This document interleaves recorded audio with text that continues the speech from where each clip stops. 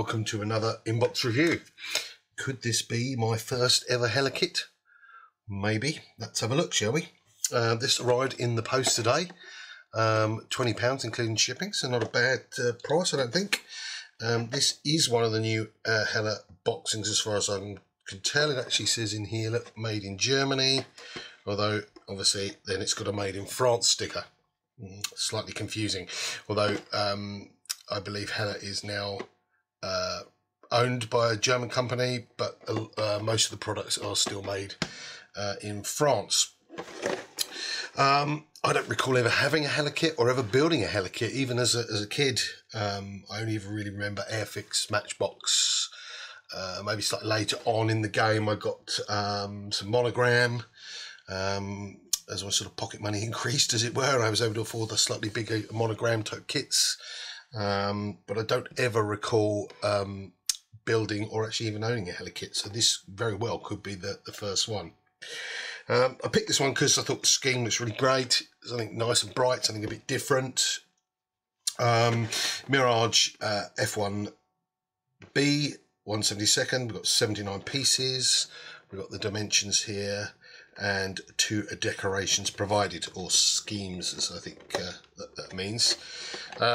Bit of information around the side, intended for collectors, age 14 and over.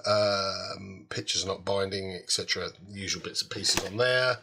There are the 2 options. One is a kind of all over grey. The other one obviously is the one on the depicted by the box art. We have a reference number here of 30319 as I guess the kit number. And again, you've just got each side has got the same sort of thing. Got a picture of the actual aircraft depicted on the front.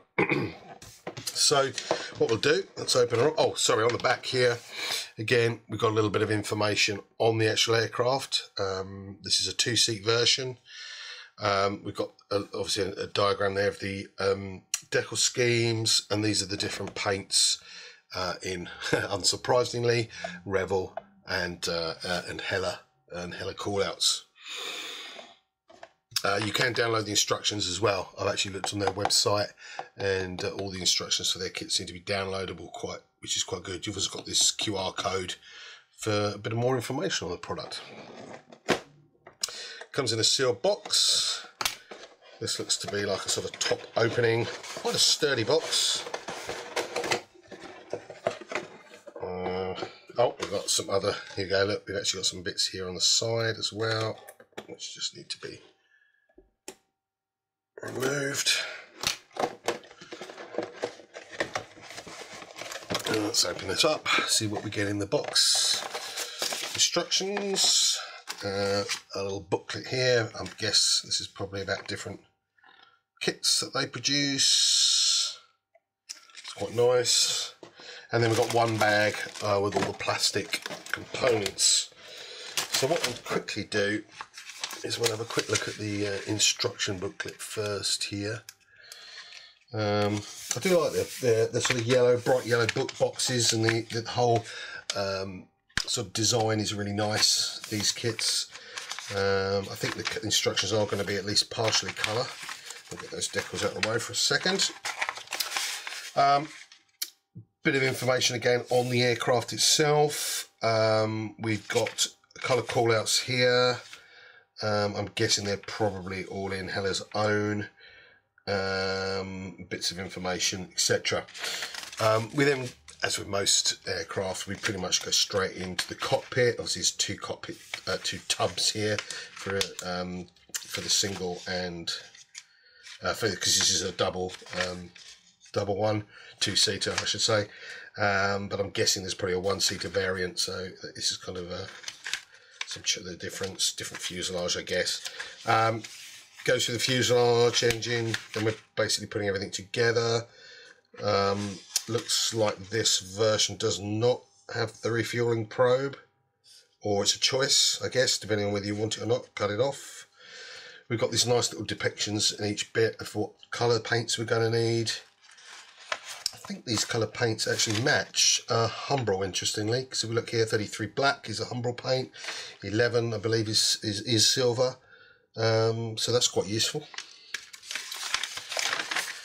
It's not going to be a massively complicated kit. We've then got some little bits and bobs, and then pretty much all the whole wings, horizontal stabilizers, and various bits and pieces are going on. You've then got the gear down here. We've then produced the seats later on, and they pop in, then the canopy. And because this one, I guess, is not a sort of, it's more an anniversary, the 65th anniversary scheme. There's obviously no weapons. It's cut on here. You've got it tells you in fact to fill in the holes on the islands there. And then we come into nice, really nice colour paint schemes and decor layout. Not a massive amount of stencils, so that's good news. I mean, there's quite a few on this variant. But actually on the main, if you're going to go for the colourful workbird here, there's not a lot to do, so that's quite nice. And then again, a bit about their website, and you can download the instructions electronically if you want to. We might as well quickly look at these decals. They're covered with a protective layer. They look really nice, actually. The reds are not bad. It says designed by SMC Productions. Don't know who they are. There is some sort of instrument dial here. In fact, there's one there as well. They don't look brilliant, but they might look okay. I mean, they're small. It's 1/72. You're not necessarily going to see a lot there. But the general print quality is quite glossy. It looks quite nice. Yeah, I don't think they're cartographed, but they look pretty good. Right, then we're going to open up the packet here. Now, I don't believe, this certainly isn't the old Hella kit, because I believe Hella did produce this kit many moons ago. This one, I believe, is actually a Special Hobbies Rebox. So it isn't really my first Hella kit, because it isn't actually a Hella as such. So there are already a lot of YouTube videos on this, probably on this mould. I don't know if there's any actual identifying marks. I'm sure this is a Special Hobbies though. I've read somewhere. But it does look really nice. You've got some nice recessed panel lines, quite reasonable detail in the wheel bay. This is part of the cockpit tub again for the scale. Don't know how well you're going to pick that up. There's some quite good detail in there. Obviously there are, I guess there's different fuselage parts depending on whether you're getting the single seater or double seater. This is one cockpit tub here, instrument panel, and again, really nice parts. It does have lots of locating pins, so it should go together quite well. And the detail, even around the curve, is good. It doesn't sort of lose definition. I mean, the recessed panels, again, maybe for 1/72 are a little heavy, but once it's painted and weathered, I think it'll look really nice. In fact, it says here made by MPM Productions on there. CMK, yeah, so it is Special Hobbies, isn't it? I believe. Lots of different instrument panels. Again, I guess for different versions. It's all crisp, it's all clean. I can't see any, there is a little bit of flash here around the landing gear, but nothing, nothing too bad. It wouldn't be easy enough to clean up. Different nose cones here, I guess for again, different versions.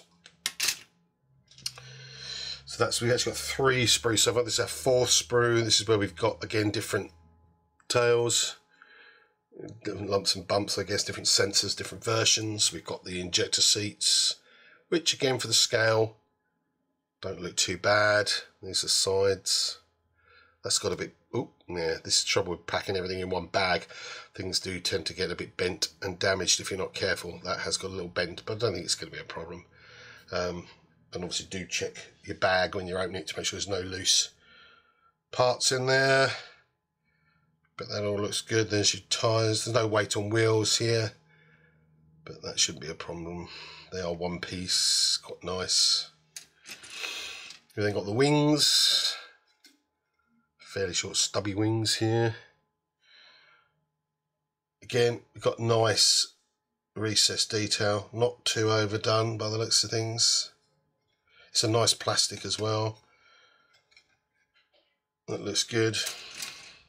And obviously we're getting all the weapons here, so this is obviously designed for other versions. These aren't used on this particular version. Although interestingly, if I'm not mistaken, the box art depicts this large tank, centerline tank, which I don't recall the instructions mentioning at all. But obviously you'd have to check some of your facts, do a bit of research. If it has one, then I'm sure there's one here to fit the bill. Again, these are nicely moulded, clean, no flash on this part that I can see. But obviously most of these are not going to be needed, they'll be going in your spares box. Right, there we go. That's the Hella kit. What can I say? It looks really nice. It's a nice boxing. I think the packaging is great. The box comes in a fairly sturdy box. No complaints there. And I think it looks like it'll build into a good kit. Oh, we've forgotten something here. The clear parts. Sorry, I nearly forgot those. Let's snip this bag open. They are nice and clear, that's for sure. I don't know how well you can pick that up. Hopefully quite well. Trying to work out, let's put them against the instructions and see. There's a bit of distortion there, but on the whole, I think they're really nicely moulded. They're clear, they're not too thick. Certainly, some 1/72 scale kits, you get ridiculously thick clear parts. These are pretty good. Yeah, nice. So yeah, all in all, I think a good package. And not a bad price. Be good to see Hella doing some stuff, and I shall look forward to actually building that. Hopefully the next one I buy will actually be a Hella mould. Thanks for watching.